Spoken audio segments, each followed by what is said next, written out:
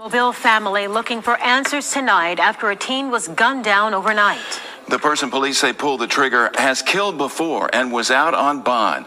Fox 10 News' Tyler Finger has been working this story for us all day. He's here in the studio. And Tyler, you talked to the victim's father. I did. Make sure you join me every Tuesday and Friday night at 9:30 p.m. on Ock Nation TV. Link is in the description.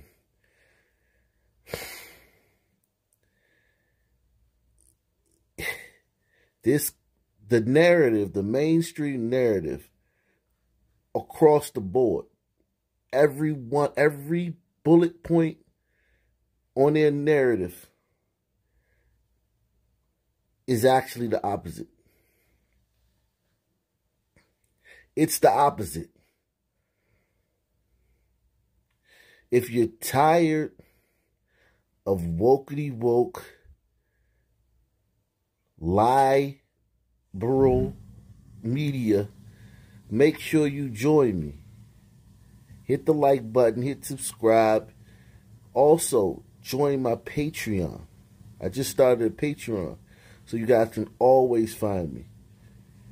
Just got a Patreon, so link is in the description. So everybody sign up for the Patreon so you can always find me. Also, merch coming extremely soon. Merch coming extremely soon. Mobile family looking for answers tonight after a teen was gunned down overnight. The person police say pulled the trigger has killed before and was out on bond. Fox 10 News' Tyler Finger has been working this story for us all day. He's here in the studio. And Tyler, you talked to the victim's father. I did, Byron, and he's dealing with a lot of heartache tonight. He's trying to come to terms that his daughter is gone while trying to figure out why her boyfriend had the opportunity to allegedly do this. These photos are how friends and family of 18-year-old Jaira Portis will always remember her. Pictures and memories are now all they have left. The smiling teenager was killed overnight, police say, at the hands of her boyfriend. People loved her. Jaira had a lot of energy, and she was quirky, but we loved Jaira. Daryl Portis is her dad. He awoke to the news early this morning that Jaira was shot and killed at the Azalea Court townhomes on Bellingrath Road. That just sounds like a rough spot, man. I guess you got to be a Sun person to know that.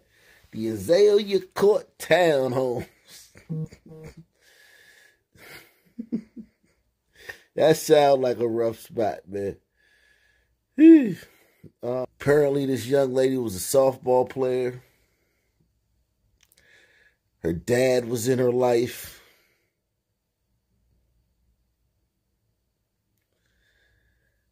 She was still hanging out in the Azalea Court townhomes with a Sun man who was out on bond for a murder. A lot of y'all get mad at me especially during the live streams. When I say, man, it don't matter, man. You can't fix this stuff. This stuff is unfixable. The only way you can fix this is with a crime bill. Lock these jokers up, throw away the key, and put more police on the streets. That's the only way. No programs, nothing's going to work. This girl, yeah, she deserved to be able to like who she liked and want to date who she wants to date. And I ain't mad at her, you know? She wanted this guy. This is the guy she wanted. But I wonder what she felt about the other person he killed. And maybe it was justifiable homicide on the street level. Maybe he was beefing with some guys and it was, mutual combat. Who knows?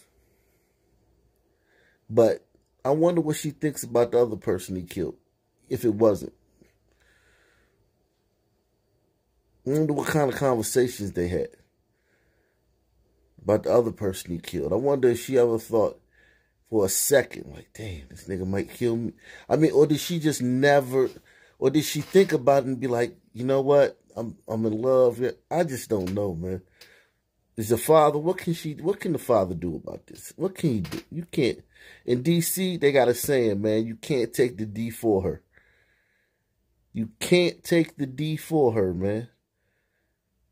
Daryl Portis is her dad. He awoke to the news early this morning that Jaira was shot and killed at the Azalea Court townhomes on Bellingrath Road. Since I woke up this morning, it hits you. It's just like a violent shaking inside of you. The person police arrested for the crime is 22-year-old Davon Bray, the same man who Pritchard police arrested back in August for murder. What do you have to say? At the time, he was silent as he walked by her camera on the way to Metro Jail. A month after being arrested in that case, he was able to post a $200,000 bond and was released with an ankle monitor. I mean, what can Dad do about this, man? I'm sure Dad was...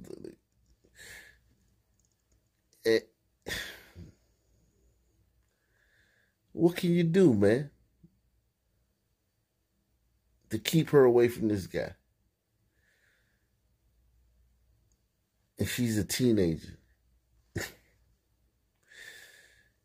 If you say don't, that's going to make her want to do it more. $20,000 he got out of jail for killing somebody. And the whole narrative across the country, they locking us up and throwing away the key. The racist system. This system is so friendly to Sun men that literally in places like Chicago and other inner cities, they're running out of ankle monitors. Let that sink in. Dudes are getting caught for carjackings, murders, home invasions, shootings. And because of the wokey wokesters and the laws being relaxed, these guys are not sitting in jail until their court date. They're on the street with ankle monitors. So many so that many of these inner cities are running out of ankle monitors. So that tells you two things. That there's a lot of crime, violent crime going on, because you have to commit a violent crime to get an ankle monitor now. It's not like back in the days where you get a, for having a dirty urine, you get an ankle monitor for having dirty urine. Now it's like, they don't even think about stuff like that. Now it's like you gotta like kill somebody to get an ankle monitor. And the cities are running out of them. Silent as he walked by her camera on the way to Metro Jail. A month after being arrested in that case, he was able to post a $200,000 bond and was released with an ankle monitor. A truly innocent victim that he murdered last night. She is the tragedy in all of this, because her life could have been spared if he had been held in Metro Jail on the original charge. I do have to push back against what you're saying, Ash.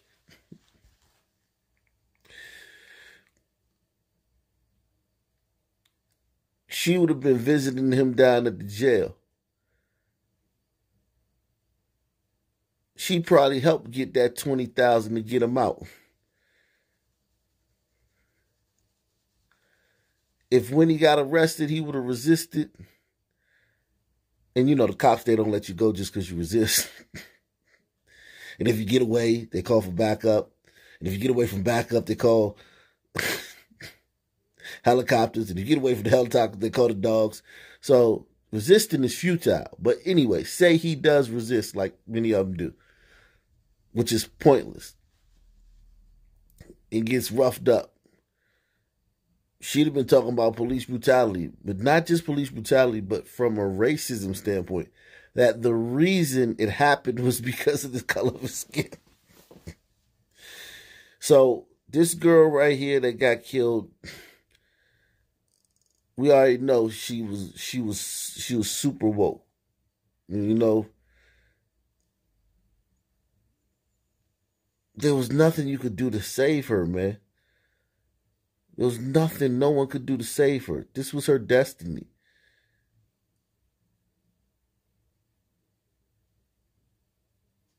Monitor. A truly innocent victim that he murdered last night.